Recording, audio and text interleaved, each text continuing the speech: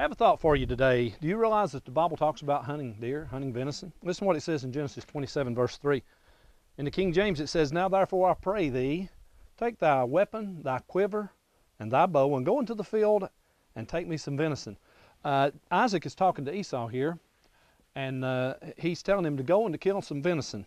You know, our nation was founded on the principles of hunting and fishing and all those kind of things. I like to call it God and guns. And, you know, we have the right to hunt and fish. We just passed the resolution here in Tennessee, overwhelmingly, to amend the Constitution to guarantee us that right. And we also have a right to worship in this nation.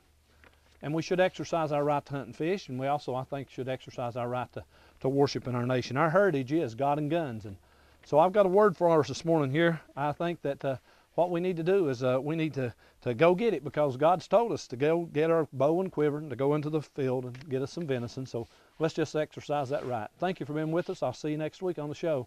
Thank you for being inside the wild side this week.